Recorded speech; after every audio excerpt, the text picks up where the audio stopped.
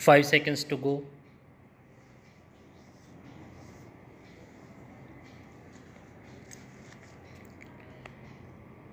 Start.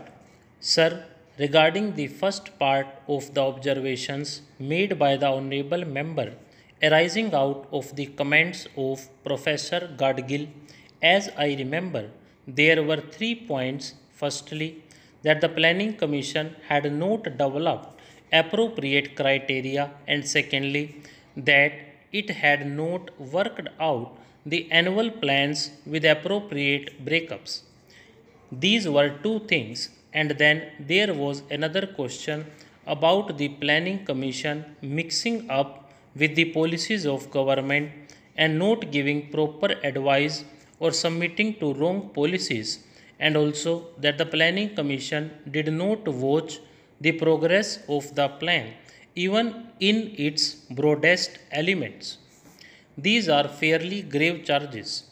It is up to the Planning Commission to say what answer it has for these things.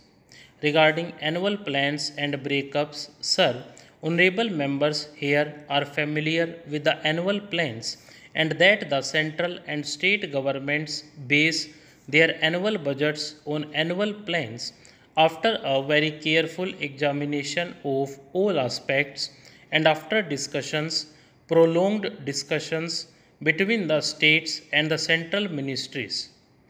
All the material that is available is pressed into service.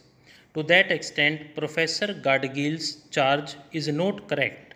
About criteria, the complaint may be true because it takes experience, time, and technical tools to develop the criteria and the yardsticks. Though we have made some progress in this direction since the first plan was got ready, I do not think that we can be or should be satisfied with the progress that has been made. Regarding the other thing, the question of watching progress by the Planning Commission, even in general terms, and that it was not able to check certain gross errors and distortions that may be taking place, well, I cannot vouch for the Planning Commission having done its part in this respect adequately and correctly, because I have in mind a certain aspect of the duties and responsibilities of the Planning Commission about which there cannot be complete justification, for example, on the question of foreign exchange resources. There was the question of import licenses which were issued, regarding which some honorable members said that they had been issued on a lavish scale over a certain period. It is quite true, and a statement was laid on the table of this House about these licenses, and an explanation was given. Even that explanation did not deny that somebody was responsible for it. We may say that it was the responsibility of the Finance Ministry or the Commerce and Industry Ministry, but the responsibility of the Planning Commission cannot entirely be disowned. This is something which I have in my mind, but I also know hundreds of things to which the Planning Commission diligently applies itself, watches, informs, and conveys its advice on many matters. It does so from day to day. What Professor Gadgil has said about the Planning Commission may be partly true, but not largely so. And regarding the kind of policies, it is a debatable ground. It may be that with some policies, Professor Gadgil agrees and not with certain other policies.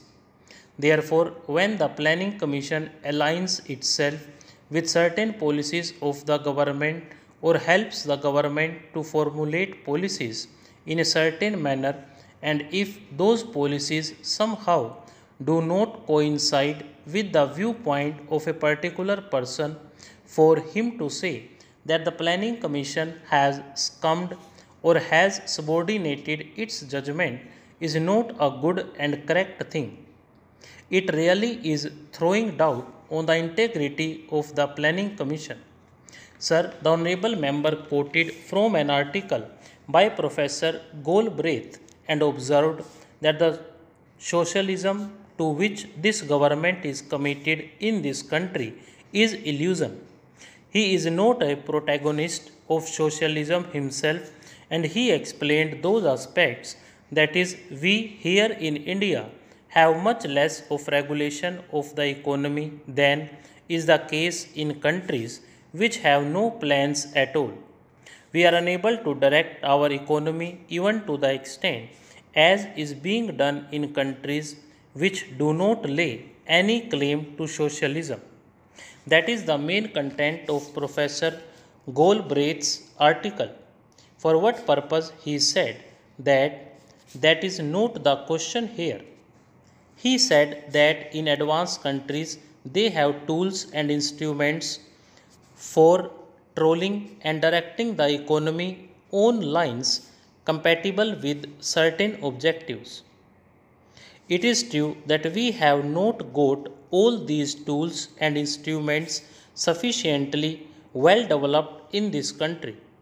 The Honorable Member Mr. Dave said that fiscal and credit regulation will not suffice for fulfilling plans of this size, magnitude, and complexity. That is perfectly true. Note that we have no instruments, we have some instruments, but as far as I can judge, they are not adequate. On the other hand, when government applies some of these instruments and tools, there are shouts from a number of people against whatever regulation we introduce and practice. Then, sir, the question of centralization was raised. It was pointed out that planning in this country is centralized and it should now be decentralized. Stop.